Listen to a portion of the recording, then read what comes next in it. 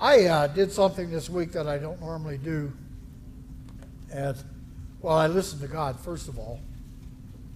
I try to listen to Him. But I changed my sermon.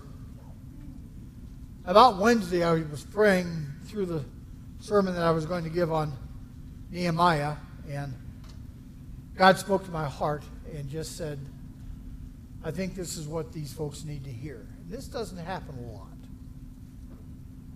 If you have your Bibles, turn to me with me to 2 Corinthians chapter 8. I don't know if you knew this or not, but 2 Corinthians chapter 8 and chapter 9 is the longest portion in Scripture dealing with giving. And that's what we're going to talk about this morning, giving.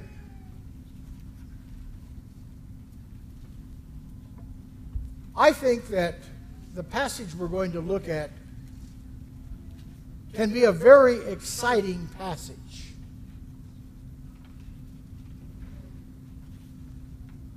Because when we discover the principle that God wants us to have in our hearts, I think you'll discover that giving back to God, you'll have an overflowing joy when you give, no matter what it is, whether it's your time, your talents, or your treasure. Because giving doesn't always talk about money. It does talk about time and talents as well.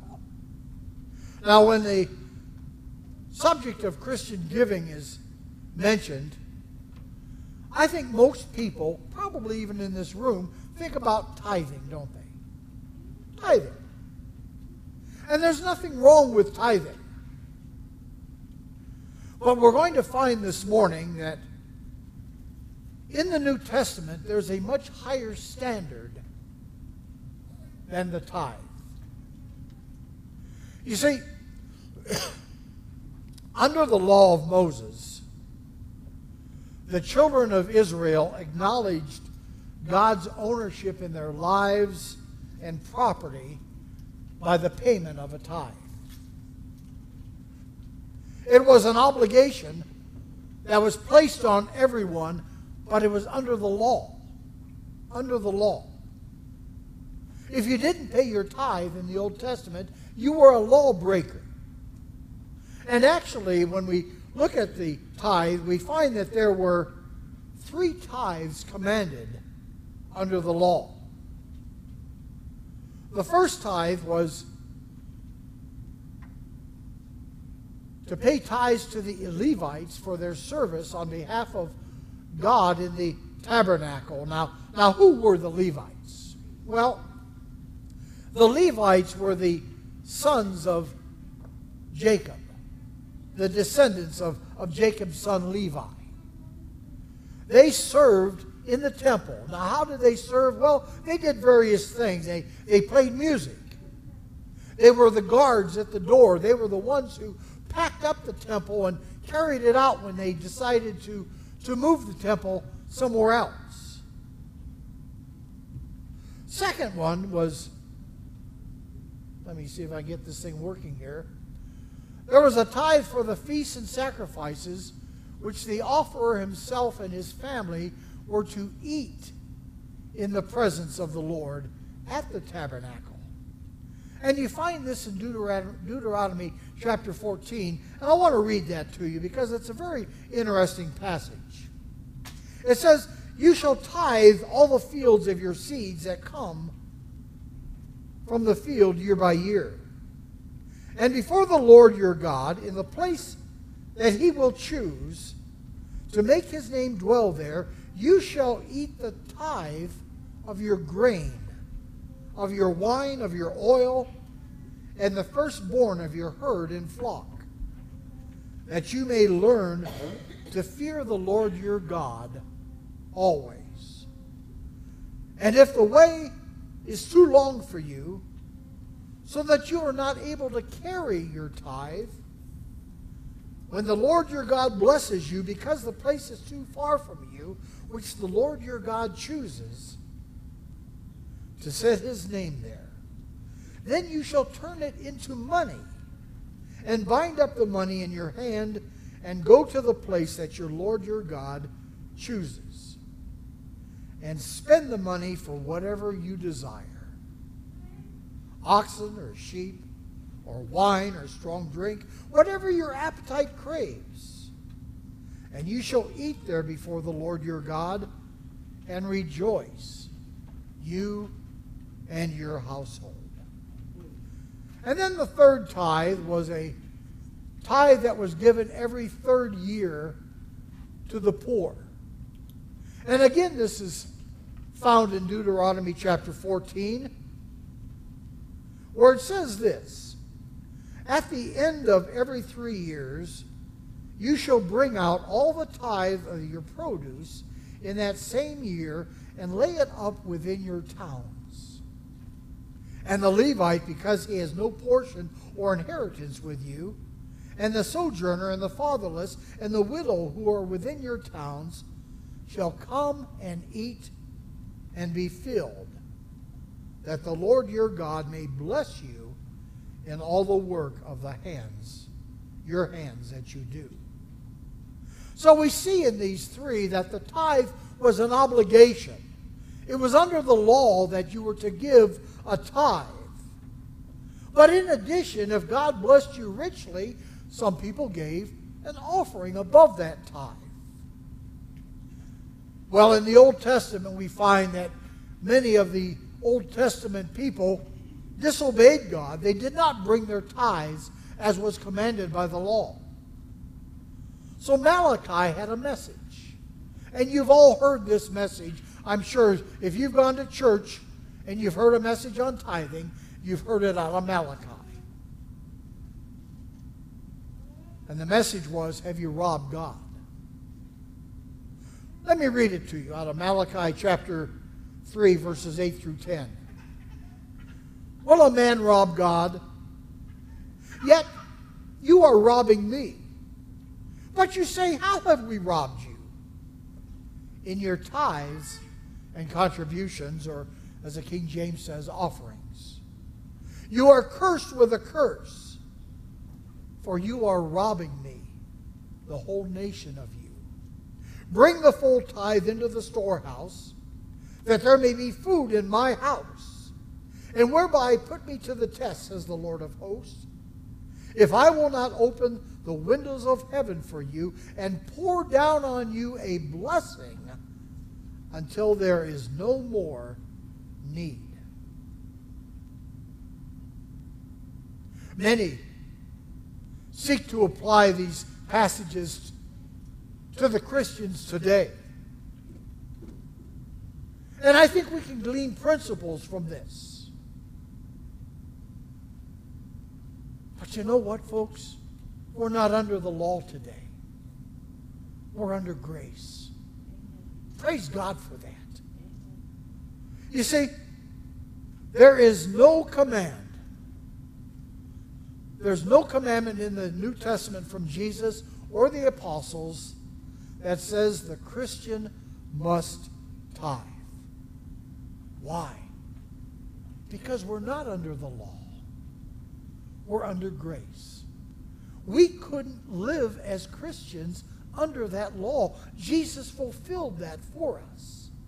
The Apostle Paul says in Romans chapter 6 and verse 14, you are not under the law but under grace.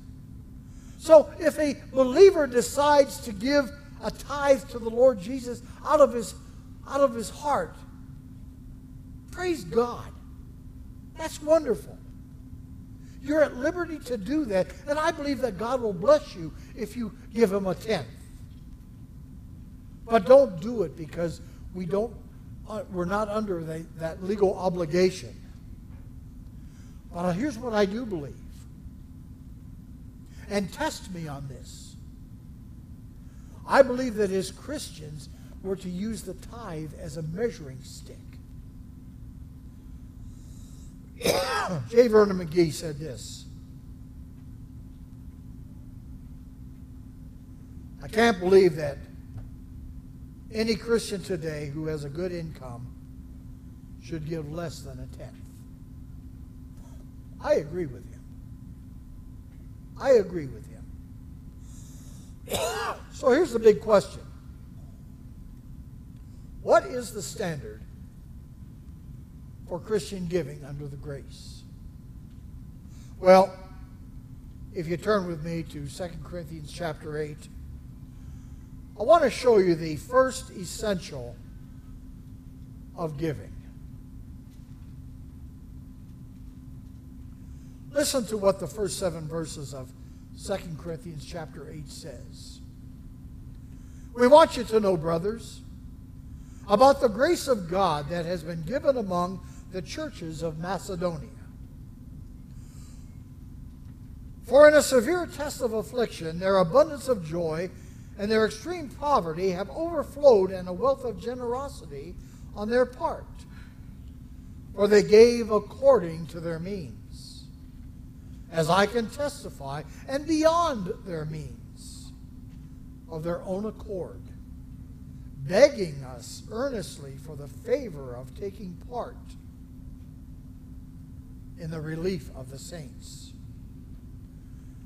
And this, not as we expected, but they gave themselves first to the Lord, and then by the will of God to us. Accordingly, we urge Titus that as he had stated, so we should complete among you this act of grace. But as you excel in everything, in faith, in speech, in knowledge, in all earnestness, and in our love for you, see that you excel in this act of grace also. The first essential of Christian giving is giving of ourselves to God. When Paul was on his third missionary journey, one of his main projects was to collect for the poverty-stricken saints in Jerusalem. Now, we don't know why they were so poor. Maybe it was because of famine, maybe because it was persecution, maybe a combination of reasons, but we just don't know. He didn't put it in his letter. But we do know there was an extreme need. Paul was visiting the Gentiles in Macedonia and southern Greece, towns like Philippi and Thessalonica. And he asked them to support these fellow believers in Jerusalem. Paul is writing to the Corinthians to urge them to help them. Now, Paul is saying it's time to complete what you started a year ago. A year ago. And in chapter 8, he starts using the Macedonian Christians as an example for us, to encourage us to give generously, just as they gave generously. Paul says this. He says, and now, brothers, we want you to know about the grace that God has given the Macedonian churches. Even though these believers were poor in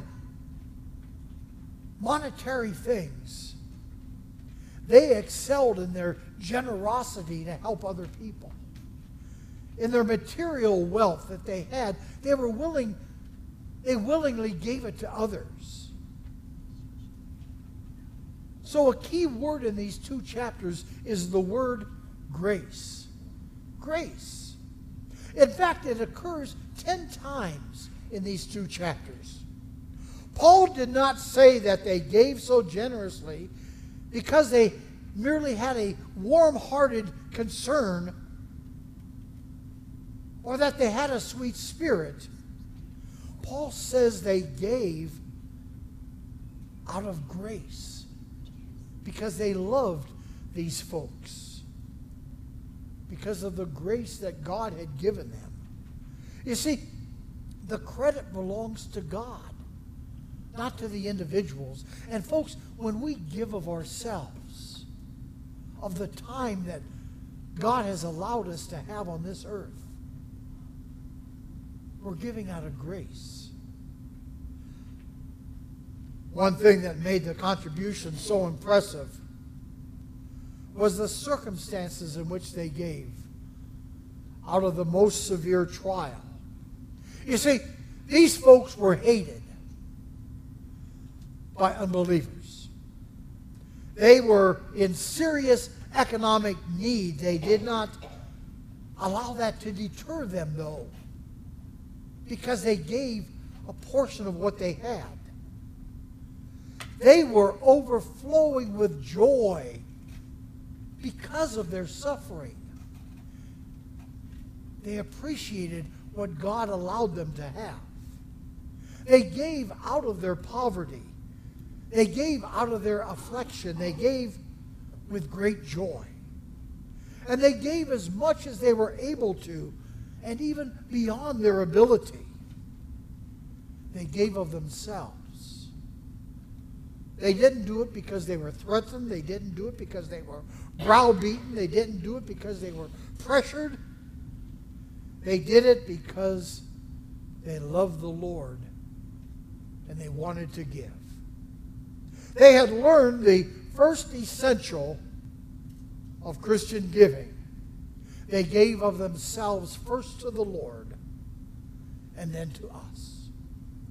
In the Macedonian Christian church, we see Romans 12, verse 1 exemplified, where it says this: I beseech you, therefore, brethren, by the mercies of God, that you present your bodies a living sacrifice, holy, acceptable to God, which is your reasonable service of worship. After giving them the gospel message, Paul calls to the Romans to put themselves on the altar, so to speak, meaning to present their bodies as a living sacrifice. And he says this is your reasonable service of worship. If you understand the great gift that God has given us in himself, if you understand that Jesus Christ came to this earth to die for each one of us in this room,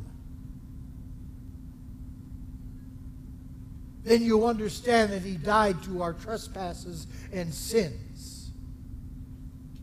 You'll understand that Jesus, who knew no sin, was made to be sin for us. He took all of our sins upon his shoulders before he hung on that cross of Calvary for you and for me. That's why he says, present yourselves a living sacrifice, holy and acceptable to God, which is your reasonable service of worship. Scholars are here believing that Paul is alluding to the burnt offering of the Old Testament. You see, the burnt offering, the animals, they were cut and filleted and then laid on the altar. They were consumed by fire, and that sweet smell, well, I guess you could call it a sweet smell, went up to heaven. And that was the offering to God. And in this passage, God is telling us to do the same thing, to lay everything that we have on the altar, to give it to him. Why? Folks, it's his anyhow. It's not ours. Amen. Took me a long time to learn that. When I became a Christian, I used to write God a check for $5. I said, great job, Doug. And God still blessed me. God blessed us. But that's not what God wants. God has given us everything. Every breath we take is from God. Amen. How much do you appreciate that? Someone has said that the pocketbook or the wallet is a sort of acid test of the reality of our surrender to the Lord. Joel Betts is a writer for World Magazine, a very good writer. He said this one time. He says, grace has symptoms. If one does not have the symptoms, does one have the condition? Or less obliquely, people who have genuinely experienced God's grace will demonstrate liberally in their giving. If liberally in giving is not in evidence, have those people genuinely experienced God's grace? That's only a question you can answer. Giving ourselves to God does make a difference. It changes our perspective on whose money it is, on whose house it is, on whose car it is, on whose clothes you wear. They're God's. They're not yours. Our life on this earth is just temporary. It's just a fleeting moment. I've often wondered what we're going to wear in heaven. I really have. I don't know if I'm going to have a halo or wings. I'd like to think I'm going to fly from cloud to cloud, maybe see Ruth, maybe go behind the cloud and give her a little peck on the cheek. I don't know if that's even possible. But I do know, folks, that while I'm on this earth, everything I have is God's. And it took me, as I said, a long time for me to realize that. In verse 7, Paul applies this to the Corinthians. He challenges them. He says, bring to completion this act of grace on your part. They had started this collection a year before. It took them a year. And now he's saying, enough's enough, folks. Let's finish this up and help these Jews in Jerusalem that are poor. They need your help. Paul is saying to the Corinthians as well as to each of us that we excel in so many ways. I want you to excel in the grace of giving as well. How do you excel? Well, first of all, you excel in your faith, don't you?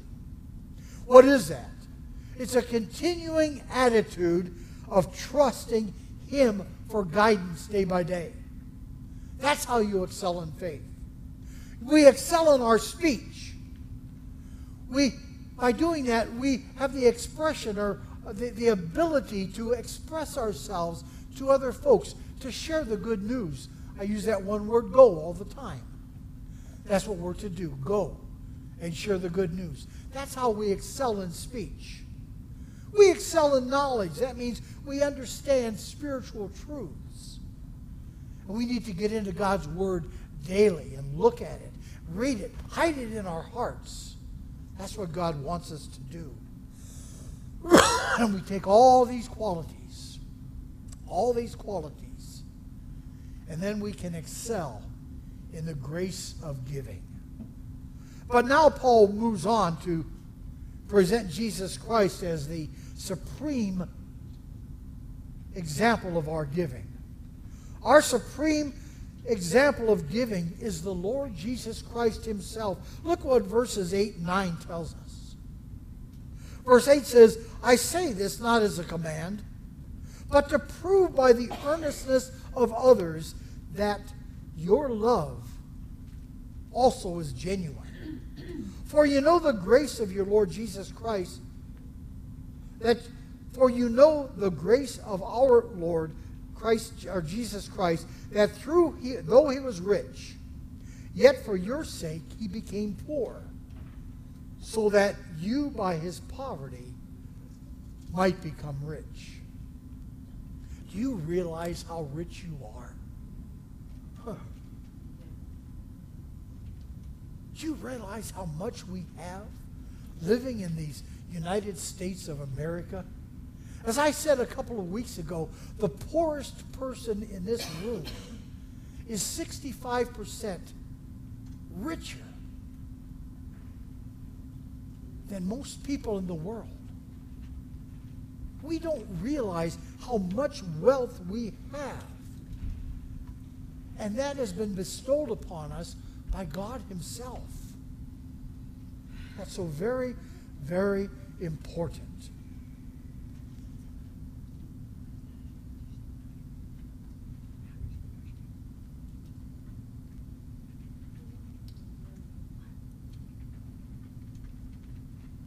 Because of time, I'm going to cut this short. You've got your notes in your bulletins. You can take them home and look up the rest. The bottom line is this, folks. We give to God, not a tithe, but I believe out of proportionate giving. I believe, and I would ask you to challenge me on this. So I'll tell you a story in a minute.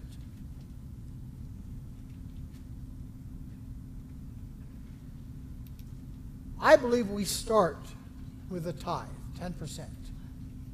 And as God blesses us, as individuals, as a congregation, then we give him proportionately above that. I've shared with you how we lost our entire savings years ago, before we went into ministry full time. As you can see, God is still blessed. And he does. Because we try to be faithful to him. And that's so very important. That's the key. Our faithfulness to God. When we first started going to Grace Church in South Bend, that was the fundamental church we were at for 22 years. We found out that that church was $5 million in the hole.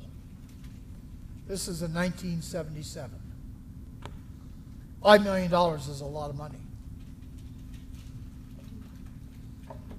There were times when the pastor would ask the congregation to give their whole paychecks, believe it or not. And there were those that did. But he put this challenge out.